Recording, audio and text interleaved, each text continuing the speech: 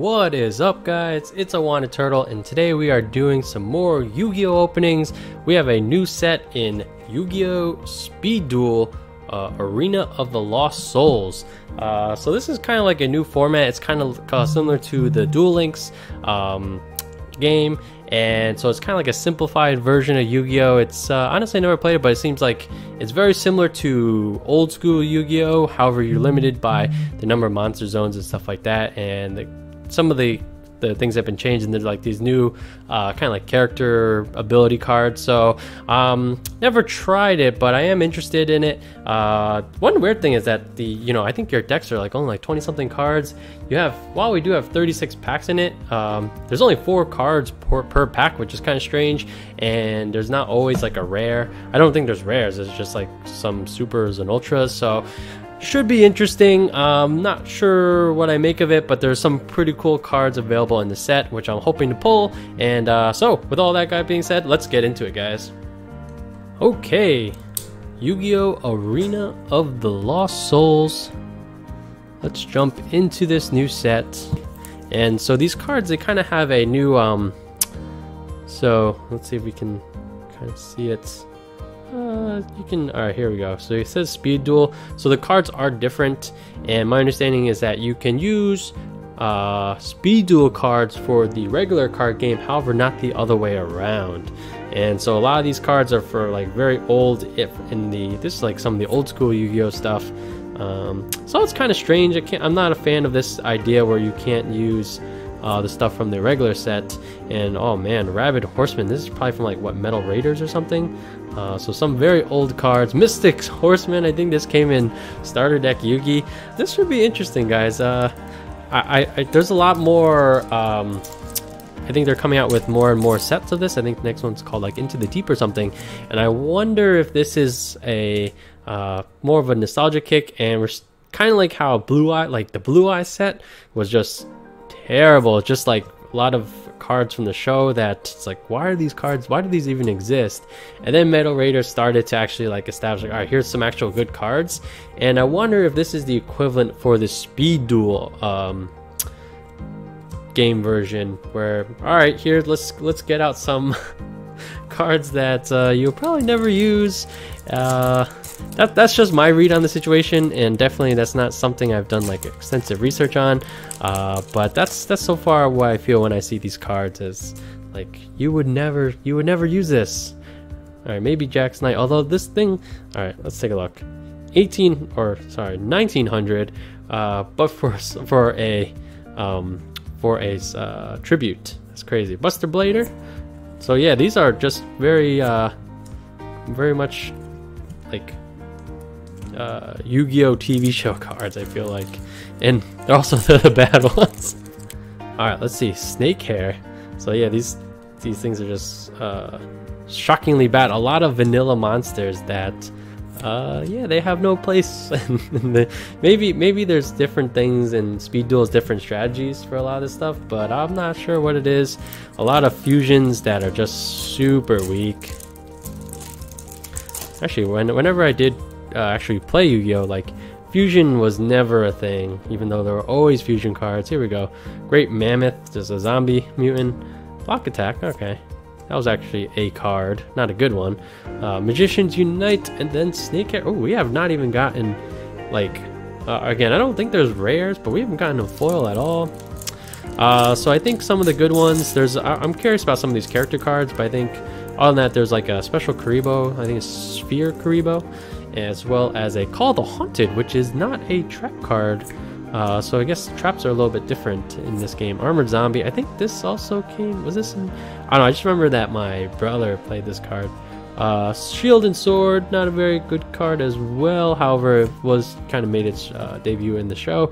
Harpy's Pet Dragon, it's basically, let's see, gain attack, but however it does require 2 sacrifices, so nope. Let's see, Common Charity, Possessed Dark Soul, not familiar with this one. Wasteland, if that was a magic card, that'd be better. Alright, Sword of the Dragon's Soul. And so we have our first holo.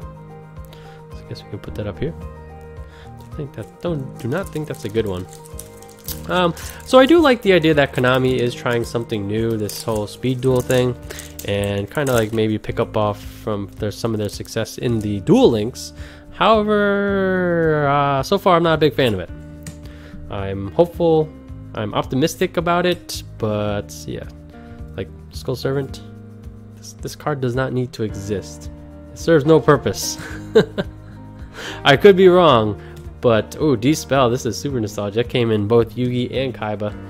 And so I had the Kaiba deck, and then my brother had the Yugi deck, which I felt like Kaiba was like kind of combo and kind of had some more brute strength in like Lajin, Battle Ox, where Yugi had Summon Skull, Change of Heart, and Soul Exchange. And then, or Kaiba had the crazy combo of Lord of D, Fluted Summon Dragon, and then Blue Eyes. But the chances of pulling that off were pretty rare. And then they each had their good cards, the ones that you could, so what we did, like when I did enter like a tournament, I just borrowed some cards from my siblings, so that you had like a bunch of trap, or I think it was 3 was the limit. Whatever the limit was, 3 or 4 trap holes, fissures, cards that are just instant removals that really changed the pace of the game.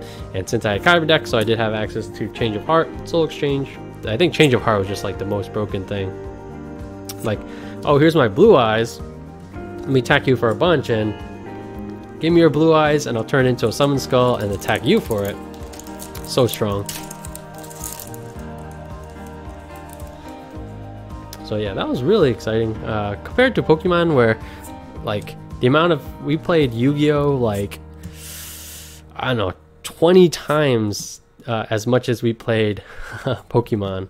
So that was like why I was really into Yu-Gi-Oh. It's just very easy to play. The starter deck was an actual deck. Ooh, here we go. We have a skill card. What do we have? This is Ishizu, Malik's sister. Okay, let's see. At the start of the duel, place this card in your field zone and flip it over. Ooh, this looks really cool. Tomb of the Pharaoh. Okay, Shizu skill field card. This card is treated as Necro Valley. All grave keepers monsters gain 200.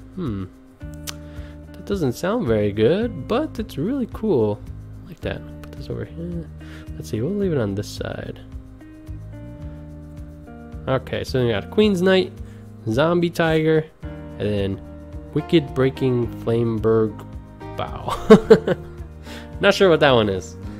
So we did get our first skill card. All right, this is pretty cool. Especially when they just don't like kind of like water down the game and they add some different mechanics. Maybe it'll continue to evolve as time goes when more sets come out. So you know, because like to be honest, the card game as it is right now, I feel like, I don't know, there's just a lot going on. Just the boards, they develop like instantly, and there's a lot of this insane amount of comboing. So maybe I could see, well, I probably wouldn't get it into the real game. This one, like a simplified version, might be actually more up my alley. So we have Bonds. I think he's the grave one. Grave Graveyard. Straight to the grave. Yeah, maybe that's a good start as far as being correct. Alright, Dinosaur and Zombie and Rock Monster gain 200 attack. Alright, so these skill cards, I wonder if this just affects your side of the field and kind of like basically shows like, alright, this is the archetype that they're playing.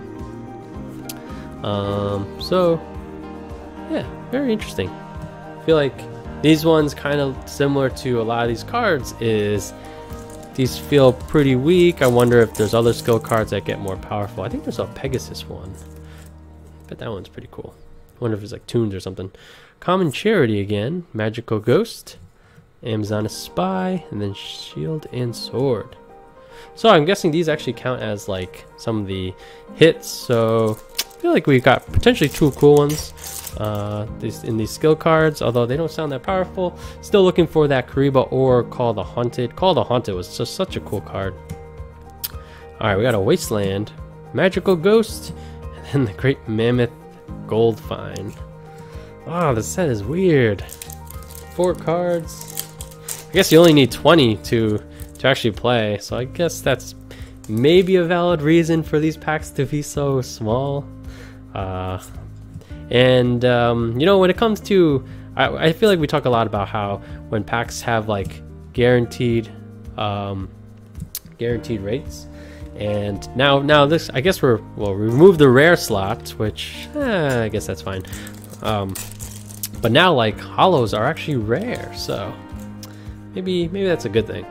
So we can actually celebrate when we get like an ultra rare Buster Blair Common Charity and then Possessed Dark Soul. Alright guys, last pack. Let's see if we can get something.